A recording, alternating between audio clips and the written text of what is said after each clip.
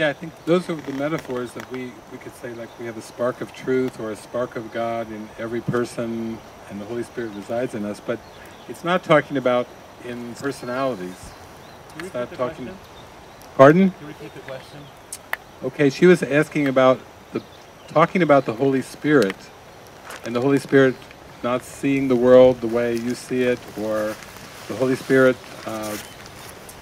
seeing the world as neutral and so forth. And so she was saying, how do we reconcile that with the Holy Spirit resides in each of us?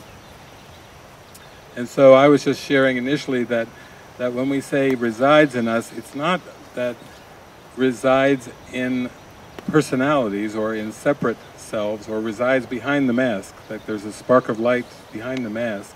Each separate mask has a spark of light underneath it. It's really, the Holy Spirit is in our mind. And I think one of the best kind of examples of that is lessons 29 and 30 from the Course. You know, God is in everything I see is lesson 29. And then lesson 30 is God is in everything I see because God is in my mind. Technically speaking, since God doesn't know about the world, to say that God is in everything I see, people will say, well, wait a minute, he's contradicting himself left and right here. You know, God knows not form, and now he's telling me God's in everything I see, and God's in that pencil and in that waste paper basket and everything. What's he doing? He's going schizo here on me. No, you just have to really understand it. What he really means is the Holy Spirit is in everything I see because the Holy Spirit is in my mind. And the Holy Spirit is in everything I see because there is a way of seeing the world that includes the Holy Spirit, and also includes my mind, that I can tap into that and see the world with the Holy Spirit. So you might say that we talk about non-judgment as the answer. Well, the Holy Spirit is that non-judgment.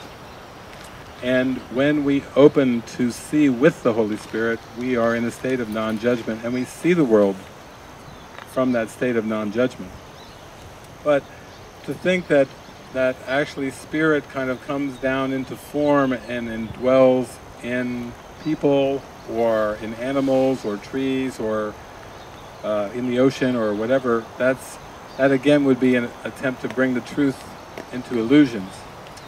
It's much more the reverse of, there's a presence in our mind that is the remembrance of God. It is this remembrance of this stillness and non-judgment. And when we open ourselves to align with that, then we perceive the world with the Holy Spirit. So it's that way, instead of more of a sense of bringing the Spirit into the human being, or residing inside of us, or in our hearts, or anything in a physical sense.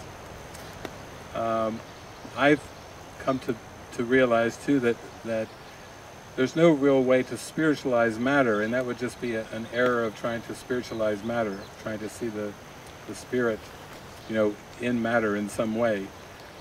It also is a sense of letting go of all concepts around the Spirit, and the Holy Spirit, in one sense, is like a bridge that's capable of overlooking the error of the ego and looking right to the light of the atonement. And that's why we need to see with the Holy Spirit, because the Holy Spirit is so whole that the Holy Spirit looks right into the atonement and basically overlooks error. So the Holy Spirit doesn't perceive errors. You know, that's kind of like, whoa, that's amazing that there's a part of my mind that doesn't even know what an error is, that literally overlooks the error. And what I find with Course in Miracles students is they may emphasize, some teachers emphasizing exposing the false and raising up the unconscious. And it's good that they do that, because you can't skip over that. That's an essential part of the awakening process. But they miss the second part, which is do not see error. You know, in one of his pamphlets, he actually puts that in italics, do not see error. And the only way you can live without seeing error is with the Holy Spirit.